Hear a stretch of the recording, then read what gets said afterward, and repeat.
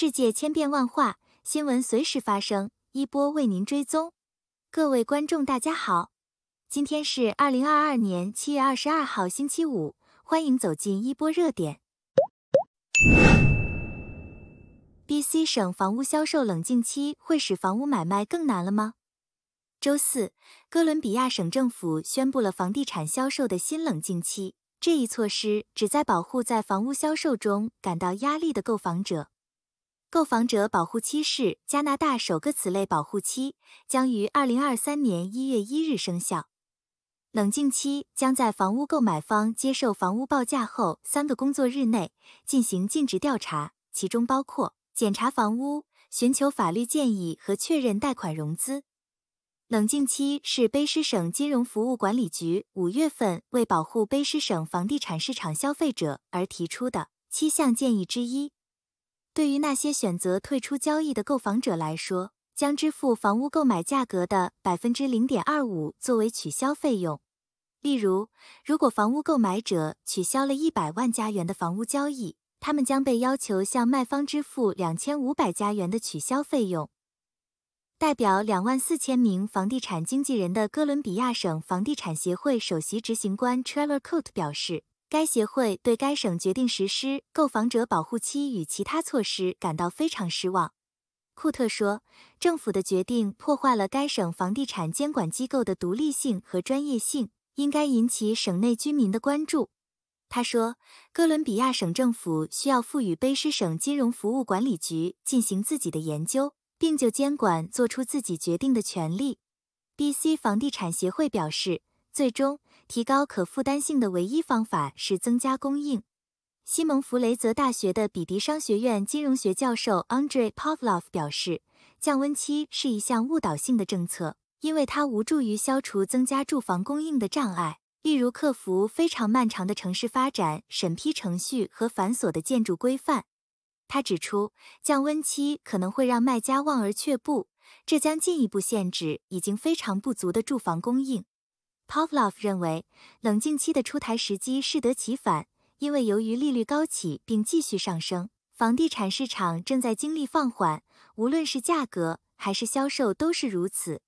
金融服务管理局还建议，作为房屋上市销售过程的一部分，卖方必须预先提供财产披露表和关键物业文件，同时要求买方披露对其他房产的出价信息，以阻止买方同时提交几份出价。其他建议包括要求卖方披露在竞标站中收到报价的数量和价格，包括潜在买家被要求修改其报价，以及购房合同中的某些条款，如融资、房屋检查和法律咨询。BC 房屋销售冷静期的出台会进一步冷却房地产市场吗？所有这一切，这只能让时间来检验了。加拿大儿童福利金将上调。7月20日，联邦家庭、儿童及社会发展部部长古尔德宣布，加拿大儿童福利金 Canada Child Benefit CCB 再次增加，以帮助家庭应对生活成本的上涨。加拿大儿童福利金于2016年出台，是加拿大政府负担补助计划 Affordability Plan 的一个关键组成部分。自创立以来，这个福利金在减少贫困儿童数量方面发挥了关键作用，并继续成为加拿大扶贫努力的核心。联邦政府计划到2030年将贫困人口从2015年的水平上减少 50%。每月的免税 CCB 帮助需要抚养18岁以下子女的家庭支付相关费用。总理特鲁多在推特上发布了一条视频信息，提醒家长们，该调整将于周3生效。加拿大儿童福利金发放的金额是根据家庭抚养的子女人数、年龄、父母或监护人的婚姻状况以及上一年度纳税申报表中的家庭净收入进行调整。在2022年到2023年领取年度中，任何调整后家庭净收入低于32797加元的家庭，每个孩子都可以获得最高的补贴金额。每个6岁以下的儿童每年最高可获得6997加元，每月583.08加元。每个6至17岁的儿童每年最高可获得5903加元，每月491.91加元。当一个家庭的家庭净收入超过32797加元时，每月收到的 CCB 款项会相应减少。加拿大儿童福利金是免税的，以家庭收入为基准，为中低收入的育儿家庭提供更多支持。加拿大联邦政府致力于确保所有加拿大家庭都有公平的机会，为育儿父母提供更多的资金来帮助他们解决抚养孩子的高昂费用问题。自2015年以来，加拿大联邦政府已经在进步和改善，使全国各地的民众生活更易于负担，包括在5年内进行高达270亿加元的投资，与各省、地区和原住民合作伙伴合作，创立一个全加拿大的儿童早期教育和托儿服务体系。这项投资使各级政府能够携手努力，共同在2026年3月之前将持牌托儿服务场所的平均托儿费用降至每天10元。作为第一步，首先在2022年底之前，将持牌的儿童早期教育和托儿场所的平均收费减少 50%。2022年世界各国护照指数排名。随着世界继续从 COVID 中复苏，日本、新加坡和韩国的护照跃升成为了全球最强大的护照，扭转了欧洲国家主导的大流行前的护照排名。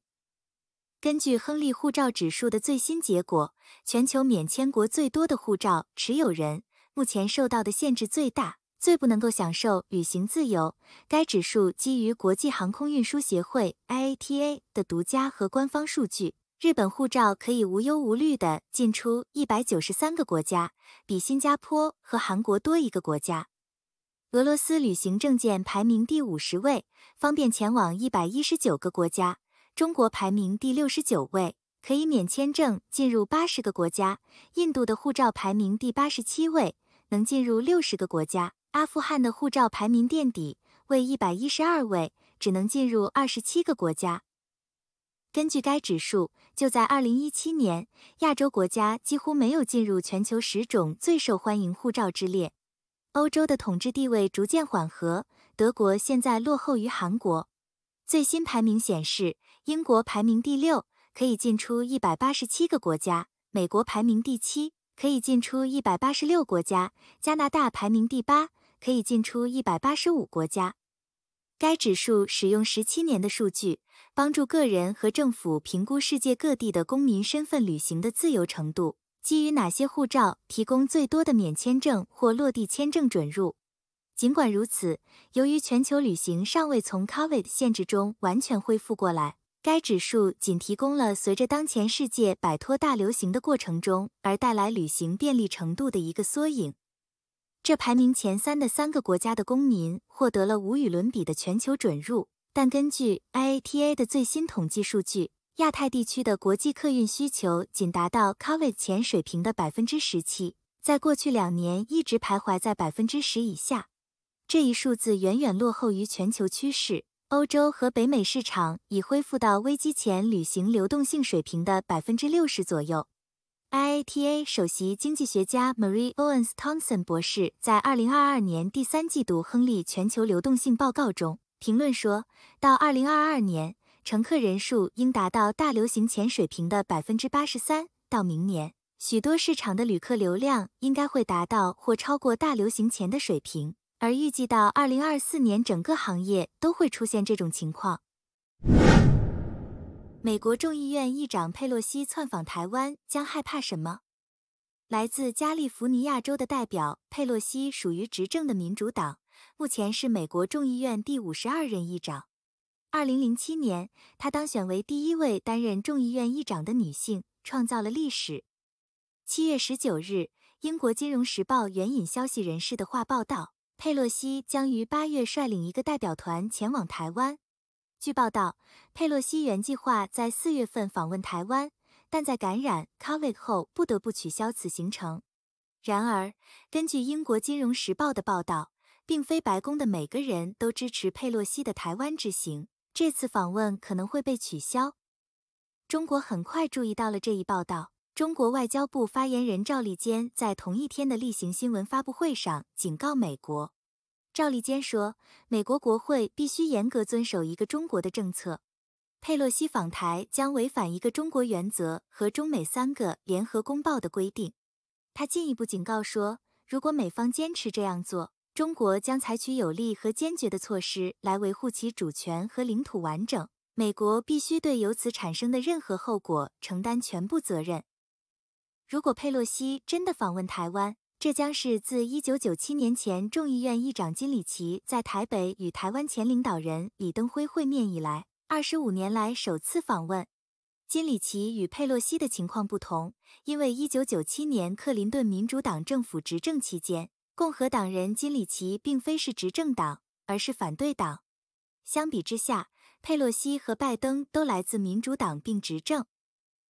美国研究专家、中国社会科学院研究员吕翔告诉《环球时报》记者，如果这次访问最终发生，那将不是误判，而是美方的故意挑衅，军方的反应是肯定的。佩洛西可能会承受引发危机的污名，这场危机可能比1996年的台海危机更危险。此外，《环球时报》前主编胡锡进建议，解放军应派军用飞机护送佩洛西的飞机进入台湾。周四，援引一名美国官员的话说，中国可能在台湾领空上空实施禁飞区，或者将派遣战斗机飞越台湾空域，以回应佩洛西的访问。他说，美国高级官员访问台湾，给予中国解放军飞越台湾的借口。如果台湾军方向中国战斗机开火，那就意味着战争，解放军将对台军造成沉重打击，并导致中国大陆运用反分裂国家法，一举收复台湾。中国外交部发言人的警告表明，中国的强硬言论可能不仅仅是言辞，而是有坚定的行动和决心的支持。根据拜登总统最近在马里兰州安德鲁斯联合基地发表的言论，就连美军都认为佩洛西的台湾之行是个坏主意。拜登在被问及佩洛西的行程时，告诉记者，我认为军方现在认为这不是一个好主意，但我不知道他是什么状态。拜登还表示，他计划在未来10天内与中国国家主席习近平通话。当被问及可能访问台湾时，因为安全问题，佩洛西拒绝对任何旅行计划发表评论。谢谢各位的观看，一波帮您追踪全球热点。如果对您有帮助，欢迎点赞、关注并订阅，下期不见不散哦。